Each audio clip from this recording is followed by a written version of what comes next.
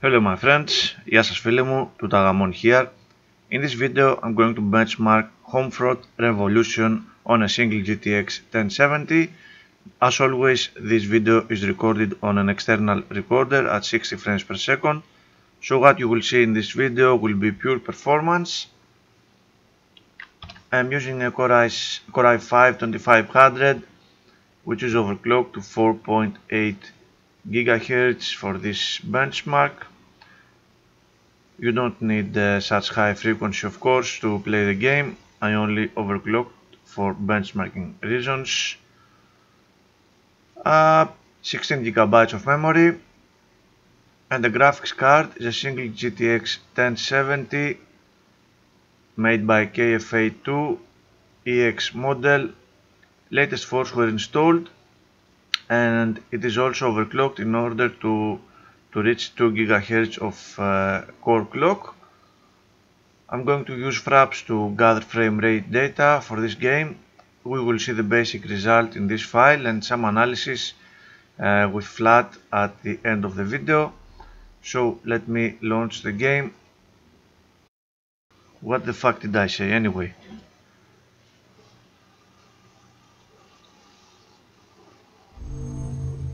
Achieved with CryEngine.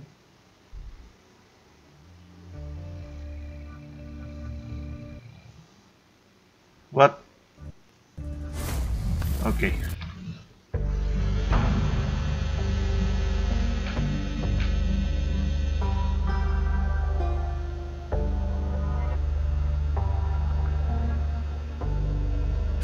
Let's take a quick look at the options first.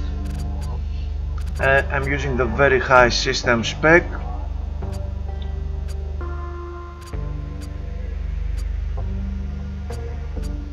High textures and anti-aliasing at sub-pixel morphological anti-aliasing low. I'm not a big fan of 2TX because it tends to blur things a bit. The performance difference is minimal of course, so I'm sticking with the simple sub-pixel morphological anti-aliasing. No vertical sync of course, since this is a benchmark. I did not change what?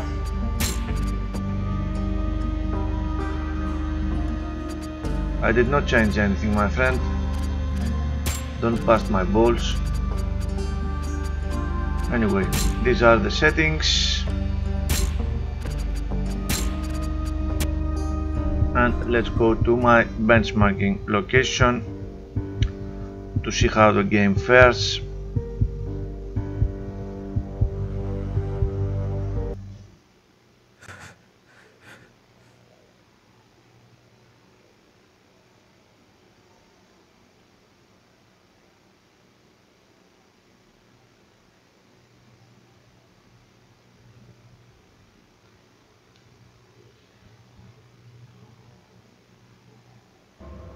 My mom saw me now.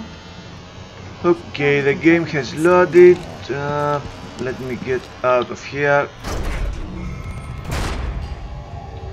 I am starting a benchmark.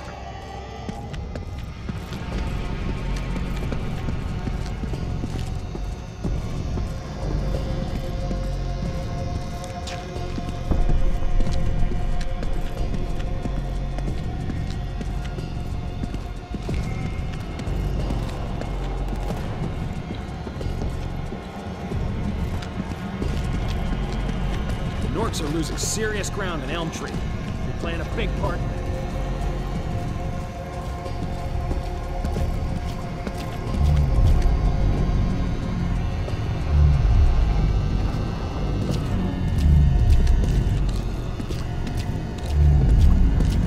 Say the word. Civilians trying to evade peaceful defenders will be shot.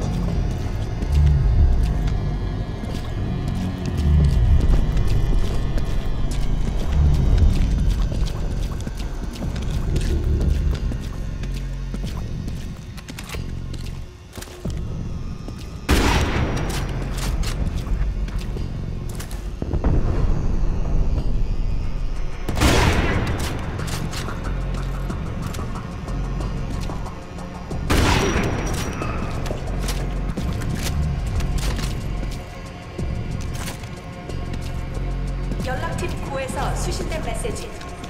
중앙 메시지 컨트롤에 아이디 코드로 보고하라.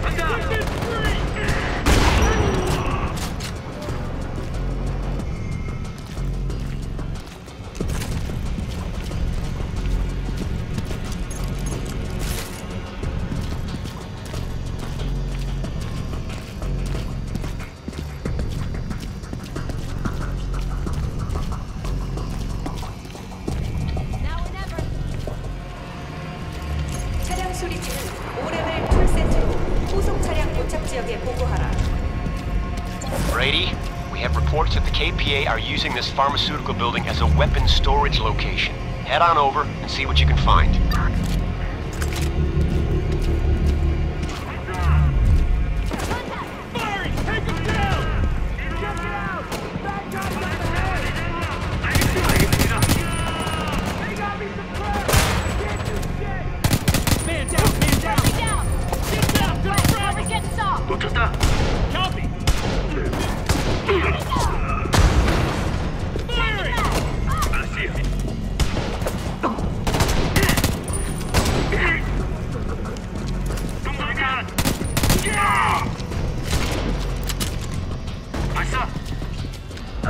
Suppress him! I gotta move!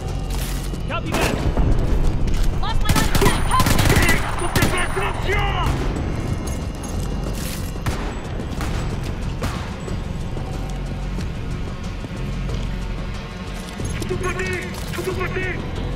Fuck, man! Where'd they go? I need better cover!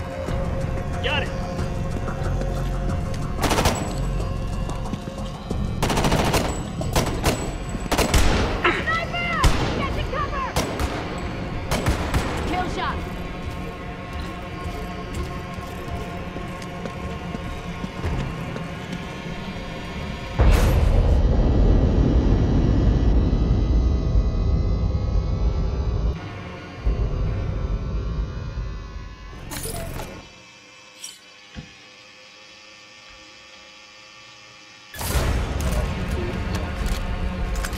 Looks like our intel was accurate.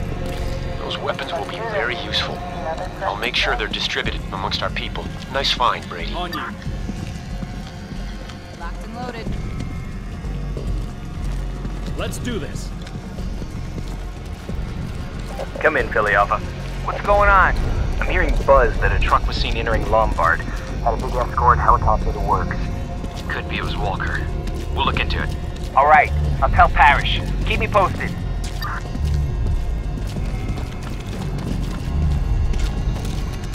상사는 데이터를 대입하고 중앙에 생성된 문서를 보내야 한다.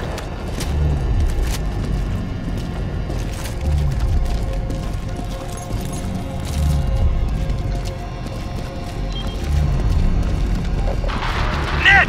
Anyone! This is Andy! Nork's got us surrounded! We need immediate... Brady, we tracked Andy's message and you're closest. Marking the transmission source on your phone. Get over there. See if you can help. I'll send support as soon as I can.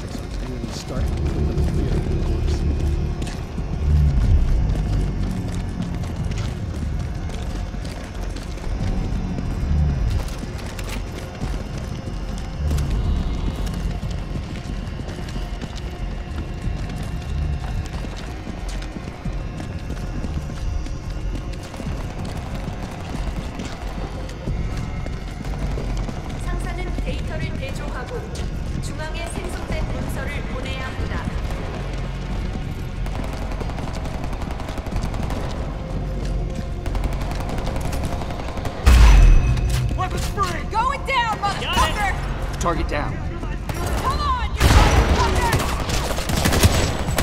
Firing! Solid copy.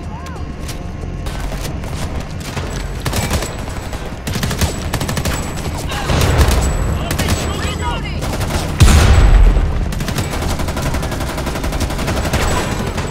Grenade! Man down. Fire in the hole! Where are they?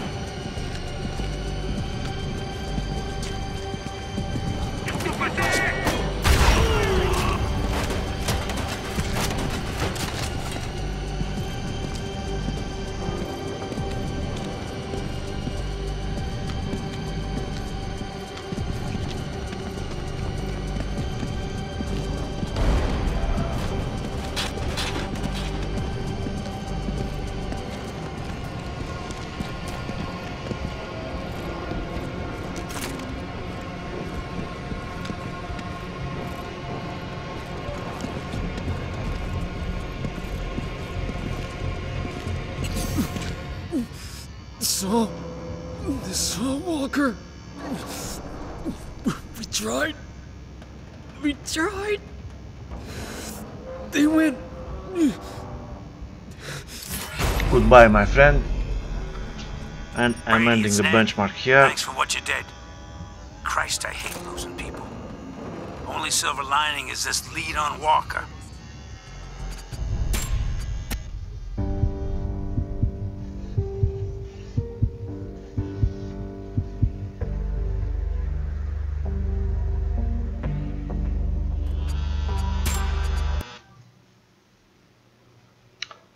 So, a very decent average of 100 frames per second, very good performance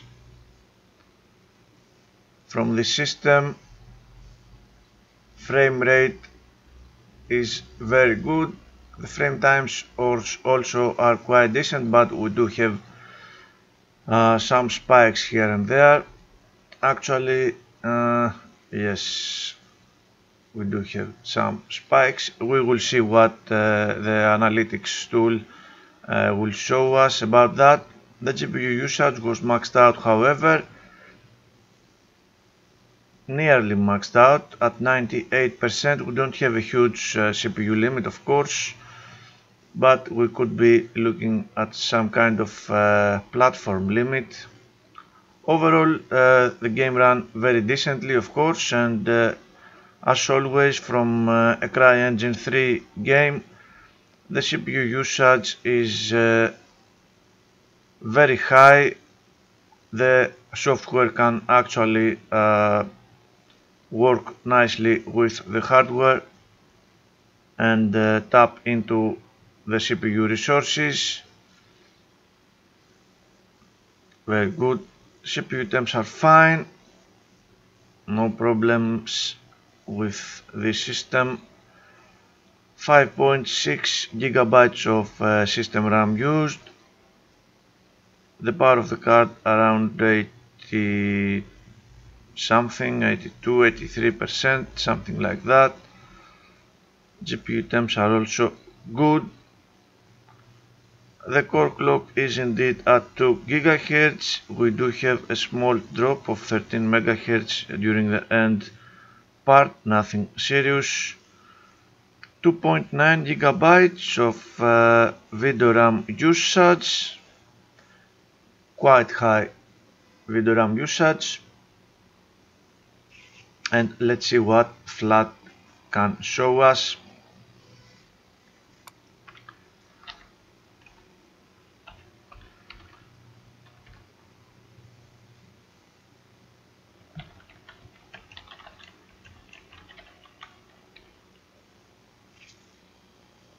I need the Homefront 2 file. Okay,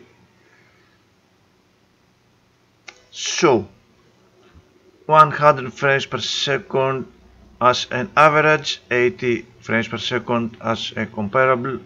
Still very good performance in order to play this game at almost maxed out settings.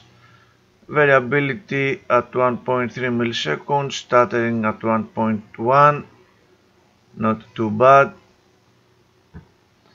We do have this huge spike at the end of the benchmark. I'm not sure why I caught that, but anyway, the frame times do not seem to be bad. Let me zoom in a little. We do have some spiky frame times. Yes, if you zoom in, the picture changes, of course. We do have jumps at around the 10 milliseconds threshold, and they go all the way up to 13, some up to 14, 15. They are not very delayed frame times, but it is the nature of the game such that turning the camera all over cannot produce very steady frame rate. Of course, if you play with vertical sync, the game is very smooth. Actually, I have played so far with vertical sync and everything was silky smooth. Frame times beyond 16.7 milliseconds are almost zero, so we can have an excellent performance, an excellent gaming experience with this game. We can also see here the histogram of the frame times. All frame times are below 15 milliseconds, and many of those are even at 10 milliseconds or lower, so we are talking about great performance really. Again, the frame times chart without the comparisons. The frame rate, I should have ended the benchmark just 1 second earlier before my friend died, but that's okay. Frame rate very good, very high, and it is absolutely very smooth when you actually play normally. I'm not sure why this occurred. It must be from the end part of the benchmark. No worries. Minimum frame rate is a worthless metric. It is a split second measurement and it has no value at all. Variability and stuttering could be a little lower, but they are okay. For example, this is the metric that you actually need, the percentile of the frame times. You can see what kind of percentages we are getting at what frame times, and we are having very good percentiles in this run, of course. Very fast rendering, so no problems in real gaming whatsoever. The time spent curve also very important,